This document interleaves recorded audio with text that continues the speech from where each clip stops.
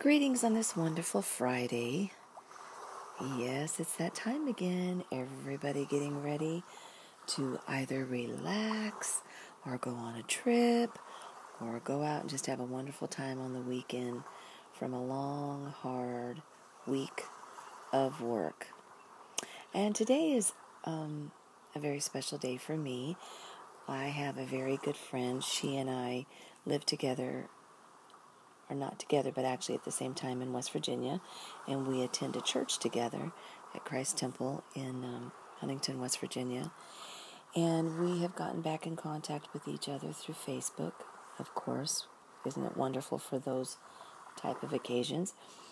And she's got a wonderful website, and she asked if she could interview me and if I could be a part of her front porch talks, which is so cool, on her website. If you go to her website, it's whoopiePiePlace.com.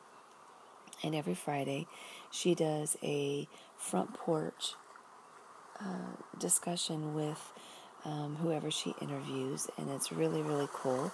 And so she asked me if I would let her interview me, and I could be a part of that today, and I was so excited that she did. You'll see below the posting that I put. She's a wonderful writer, and in fact, when you go on her website, you'll be able to see books that she's written, books that are going to be coming out soon, and but I thought that it was really sweet and cool when you click on her website.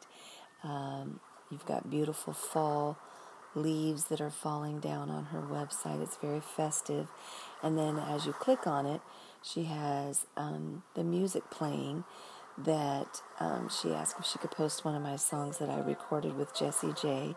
And I said, well, I would be honored to do if you did that. So you can see the leaves falling, and then you can hear the music in the background. And I just thought that it was so awesome and cool.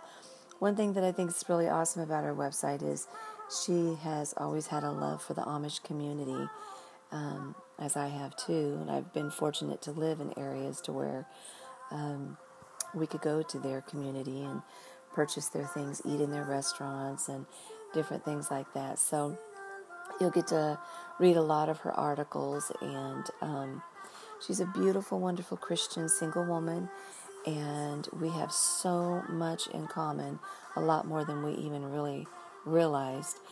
And she too is on her beautiful Eat, Pray, Live journey, as I have been, for 2 and 3 years. And so I just want to say thank you to my wonderful friend Pamela. Yep, she's got a cool name too. And thank you for choosing me to be able to be on your front porch today, and us just talking and sharing our hearts with each other. And I want to encourage everybody that's following my post to check her website out. And she's got incredible things that you can purchase, and amazing whoopie pies and recipes and books and all kinds of goodies. So again, I want to say thank you, Pamela, so much. And I hope everybody has a wonderful weekend. And be blessed, be safe, and make incredible memories this weekend. God bless.